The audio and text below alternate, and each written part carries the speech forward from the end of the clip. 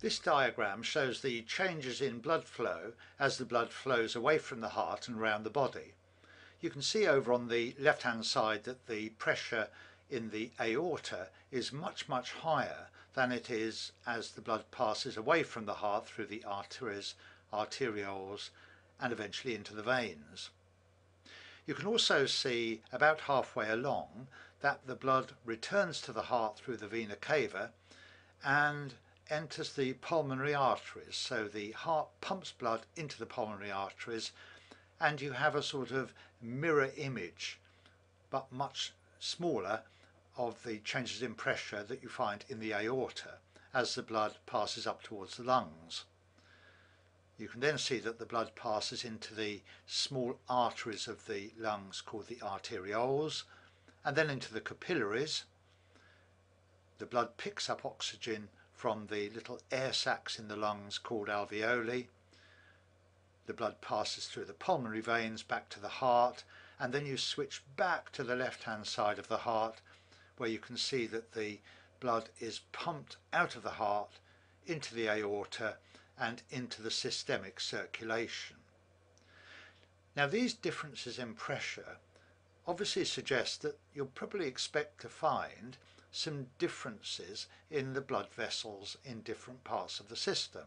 So you'd expect an artery to be different to a vein, and a vein to be different to a capillary.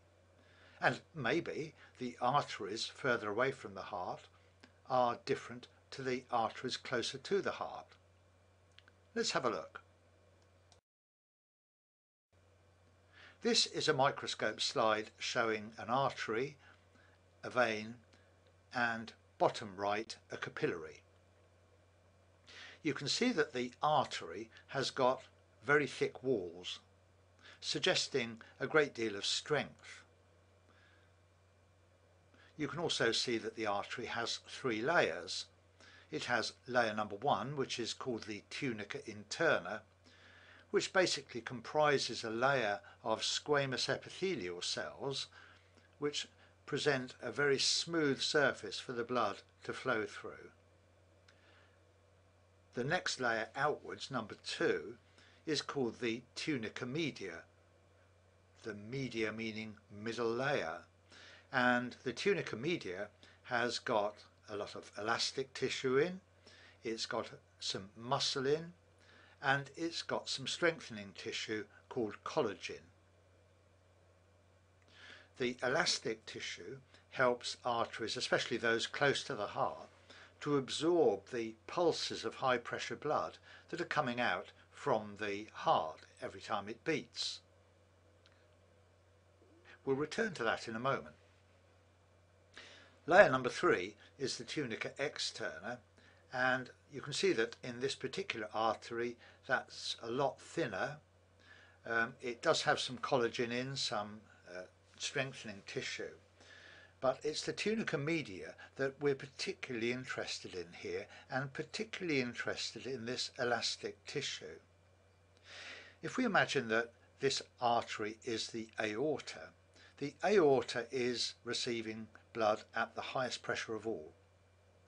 It's right next door to the heart, and every time the heart pushes blood out, there is a pulse of blood which stretches that elastic tissue outwards.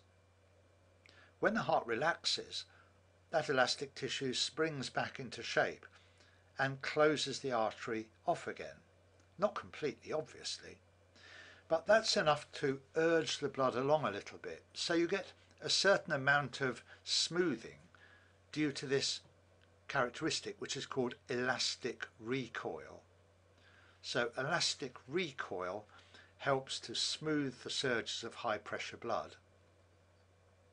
The other thing I'd notice on that as well is that although you can't see it, if this was an artery from an older person or somebody who was a lifelong smoker, you may well find that there is less elastic tissue there, and that leads to a condition called hardening of the arteries, which means that the arteries are then thrown on their strength, shear strength, the thickness of the walls, in order to deal with the pressure of blood.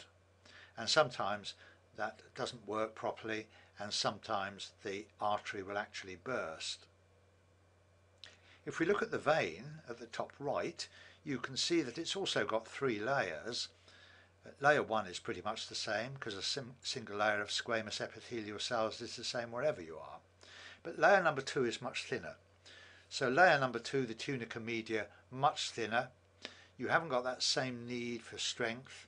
The blood is at very low pressure in veins, and consequently the wall of the vein compared to the overall size is much, much thinner.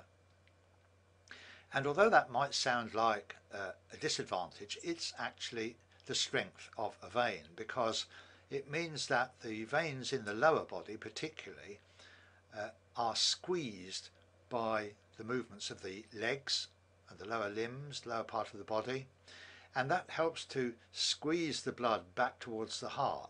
Remember that the blood's at very low pressure, and it's also having to counteract the force of gravity, which is trying to drag it back down into your feet all the time. So this characteristic of thin walls is very helpful to the movement of blood back to the heart through veins. You also find that in a lot of the veins, particularly those in the lower part of the body, there are little one-way valves as well, which also help to prevent blood flowing backwards, so that the only direction the blood can move, no matter how sluggishly, is back towards the heart. Finally, bottom right, you've got a capillary, and you'll notice straight away that a capillary has only got one layer. It's the endothelial layer, the tunica interna. So capillaries are just a single layer of squamous epithelial cells held together with our old friend basement membrane. And a little bit later in the unit we'll be talking about the job of capillaries in the exchange of material between the blood and the tissues and cells that the blood is flowing past. Let's go back to arteries for a moment. One of the things about arteries is that closer to the heart, the artery has got to deal with the changes in pressure due to the heart pumping. Further away from the heart, the arteries have got much more to do with diverting blood to where it's needed. So let's just take a quick look at how that's accomplished. Here's our original diagram that we looked at in the first session, and you can see that I've changed the labels, and that for the aorta and pulmonary artery I've added CA after. And if you look at the key on the bottom left of the picture, you'll see that CA stands for conducting artery. So these are arteries that are concerned purely with absorbing big changes in pressure and conducting the blood away from the heart. And they consequently have a high percentage of elastin and not quite so much muscle. Further away from the heart, such as the renal artery and the iliac artery, you'll see the letters DA. These are only examples, by the way. And DA stands for distributing artery. These are ones which can open and close to divert blood to where it's needed. So if you need more blood in your lower body, for instance, your iliac artery can actually relax, the muscles can relax, allowing more blood to flow through. If the blood needs to go somewhere else, then it can be diverted away from that area, as we'll see in the next picture. So let's have a look and see what happens when you exercise.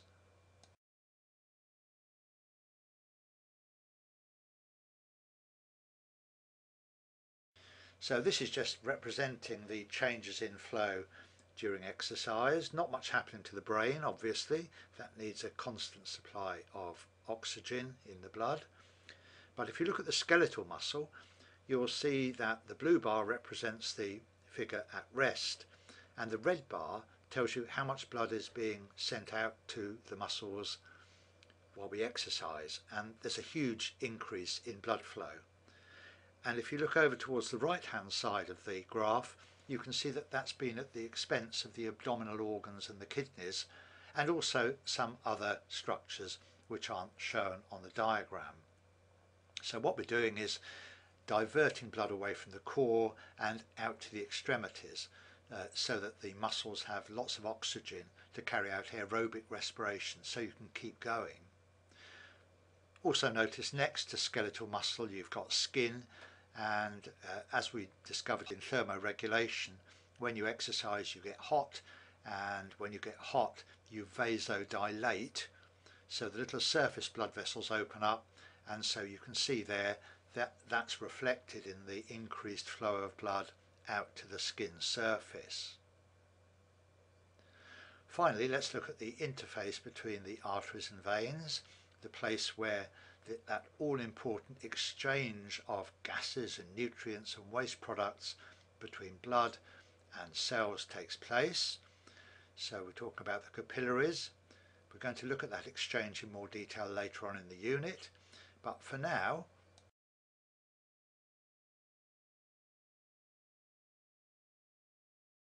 here are the three main types of capillary. We're going to be concerned with the ones in the middle. And these are similar to the blood vessel that we talked about when we were studying the glomerulus in the nephron. So these are, for want of a better word, porous capillaries. They've got little openings called fenestrations in the walls of the blood vessels, which allows small molecules and water to pass out of the bloodstream and into either the nephron or, as we will discover, into the tissue spaces. For now, we're not going to concern ourselves with the capillaries on the left and on the right. They are something for another day.